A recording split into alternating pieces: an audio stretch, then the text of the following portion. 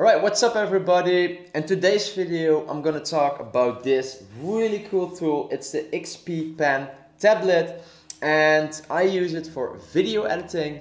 But more important is I start to use this tablet because I noticed that I had a lot of pain in my wrist. Alright guys, so enough talking, let's go into the software and I'm gonna show you all the shortcuts that I use for Davinci, but you can customize your shortcut for Final Cut Pro, Premiere Pro, Davinci, any software that you want, and it works just perfect. There comes the software with this tablet. So right up here you can download it on Google. This is the software guys, and I will show you today what it all means. So it's pretty simple. We just start with the first setting, that is your work area. Right, and in here you can decide your work area on the plate, on the tablet, right up here. And for example, I am left-handed.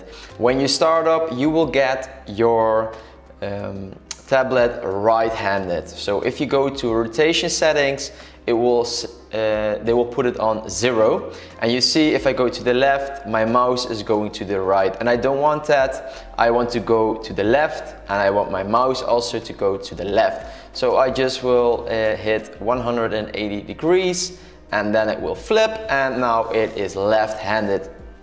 Right up here you can set the tablet area, tablet proportion, a full tablet area. If you're working with multiple screens or monitors, you can decide which monitor you want to have a look on.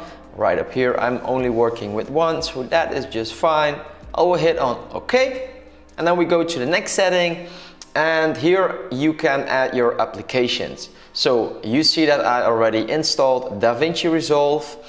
You can hit on the plus button, you're gonna browse, and then you're gonna add your software. I believe you can, no, I'm almost sure that you can work with Premiere Pro as well. Davinci Resolve, Premiere Pro, Final Cut, I don't know, but yeah. So for now we only gonna work in Davinci Resolve. Then you can customize your pen up here, and yeah, I just left it the upper, this button right up here, it's my left click, and the button down here is my right click. Then guys, you can decide the pressure of your pen. So what you're gonna do, so the technique to go to left and to the right on this tablet is in the beginning a bit weird, right? So what you're gonna do is basically you're not gonna if you want to go to the left and to the right, you're not gonna put the pen on the table, on the tablet, all right? That's not gonna work, because you need to put the pen above the tablet, but it doesn't need to touch the tablet, and then your hand is the mouse. So pretty cool, right? So if you want to test your pressure, you just simply gonna hit something and then you drag it all the way to the right. So I'm pushing it right now, I'm pushing really hard, but usually I just do something like this. All right, so you can decide your hardness. You can put it all the way to soft, or you can put it all the way to hard. You can also customize it all by yourself, but this is really a personal thing. Also the mouse mode, so I put it all the way to fast, because I want my mouse to go really quick to left and to the right. And then we go to the shortcuts keys, because you can customize all the buttons right up here. You can customize your roller touch, and this is very helpful if you want to work in Davinci really quick. So for example, the left button on the top is, all you see right up here, you see that's K1, all right?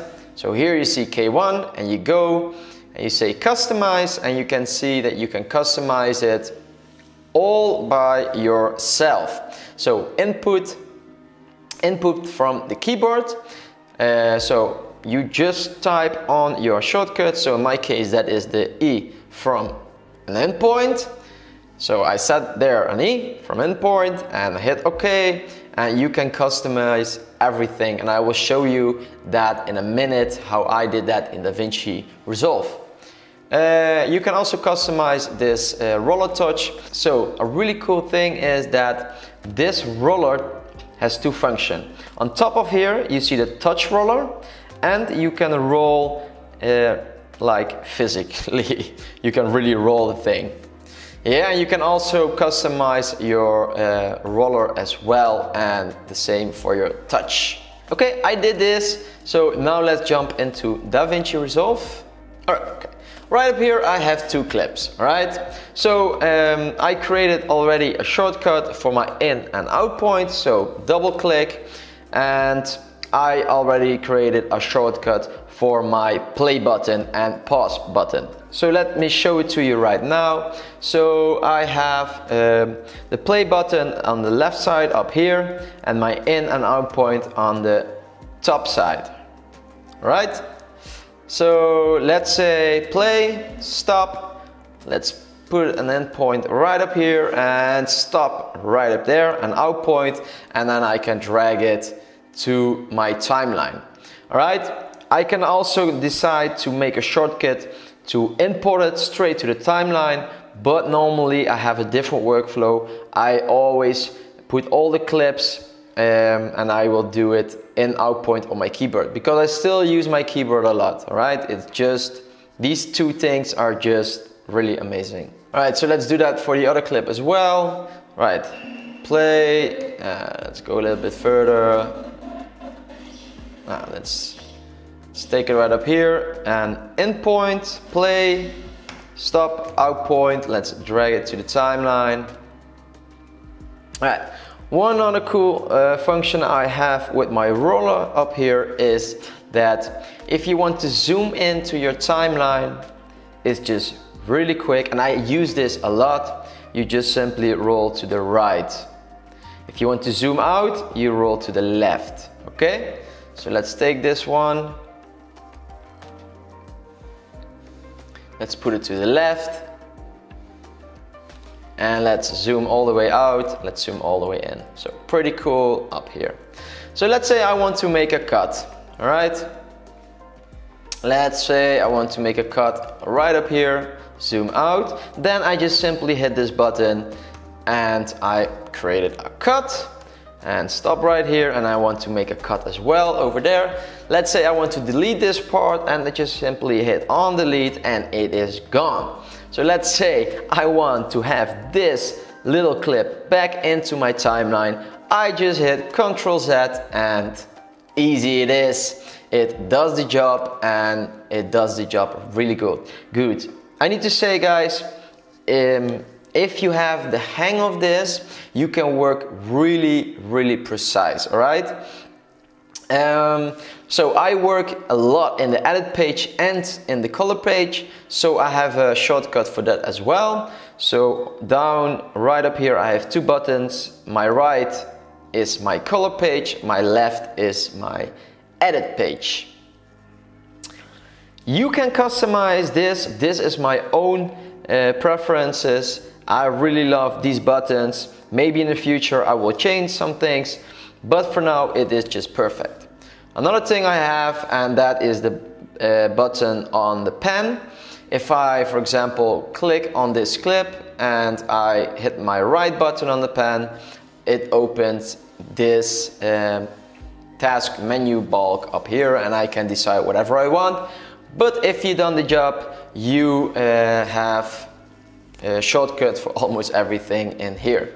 Alright guys, so that was the video for today. If you are considering buying this tablet, you can always click on the link below, and that way you will support my channel.